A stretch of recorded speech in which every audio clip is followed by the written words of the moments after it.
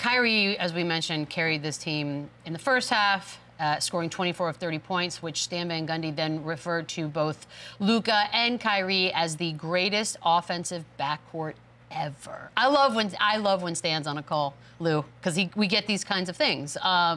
You're making a face, so you don't agree. I mean, off the top of my head, Mike and Scotty. Heard of them? How fast have we forgotten about Clay and Steph, Shaq and Kobe? LeBron and D-Wade, are they considered even Bron and Kyrie. Bron, Kyrie, Bron, D-Wade. And these are off the top of our heads. Yeah, so like, 2019, James Harden and Russell Westbrook, they averaged like 35 and 28 points, both of them. Like, if we're talking offensive statistics, there's a bunch of teams, a bunch of duos that put up big numbers. Clyde Drexler and Elijah Wan. We could go Penny Hardaway and Shaq. It's backcourt. Backcourts? All right, cool. We'll take those out. I still like. I was thinking the same thing, too. Like Shaq and Kobe duo. Steph and Clay. I still like Steph and Clay. They got 4 rings. Yeah, they have 4 rings. You can't beat that. Can't beat that. Yeah.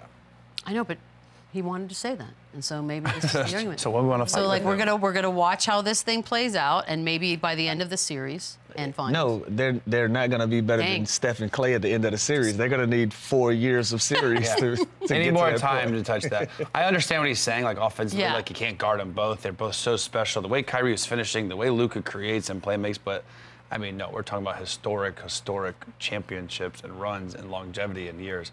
They're very talented, and maybe they'll get there, but not yet. You're very talented, and maybe one day. Yeah, I mean, we got caught up in the moment. But it was fun to watch. Luka had 15 of the 33 points he finished with in the fourth quarter. The knee injury is there. I mean, he looks like he's just hurting, but at the same time, not at all. Is he the best player left in the playoffs? Like, that's a tough one to answer. Yes, he is, and Ant is getting a lot of... I'll tell you this, Ant is the best two-way player. That dude defends, he puts everything on the line every play. Luka is like a Jokic, where he's unguardable. There's no schemes, there's no coverages he hasn't seen. He's an unbelievable playmaker. He makes everyone around him better. I can't say that about Anthony Edwards. I can't say he's making a playmaker, getting his guys easy shots like Luka does. Now, he's a hell of a talent offensively. He's got so much game and athleticism, and he defends. I will say, last night and in this playoffs, I've never seen Luka dedicated so much to the defensive end. He's cutting off baseline, he's sliding his feet, so now we're getting a little bit of everything with him, which is even kind of just rounding his game. But yeah, offensively, the way his size, his skill, his passing ability to get everybody involved in the attention he draws, yeah, he is a guard version of Jokic, where there's not one coverage, there's not two coverage, you can't blitz him because he'll just throw over you. There's no way you can stop this guy. Are we still overlooking Jason Tatum? What does Boston have to do to get a little respect around? Win this year. All right, but why are we giving Dallas the benefit of the doubt when they haven't won anything either? Yeah, because they feel like they haven't supposed to be winning the last 6 years like Boston. Haven't supposed to been. That's haven't exactly supposed to been to win. Yes.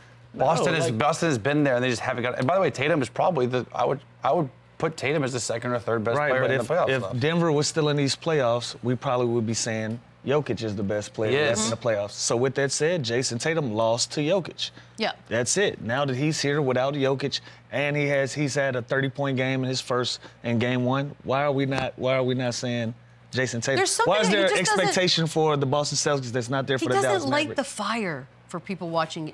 I know that's probably not a fair assessment, and really at the end of the day... We can make the argument for Luka. They both kind of just... There's something about Luka that can be exciting. Tatum he's right there. If we're talking best players left, it's Luka, Tatum, and Ant. There's no one else, and I just think the highest expectations... Why am I having a stroke, too? I don't know. I'm worried about you. I can't. They have the pressure. They have the expectations. They've been the most dominant team all year long, partly because Tatum has been so great. He's still there. We haven't seen him win the big game, and I know Luka hasn't either.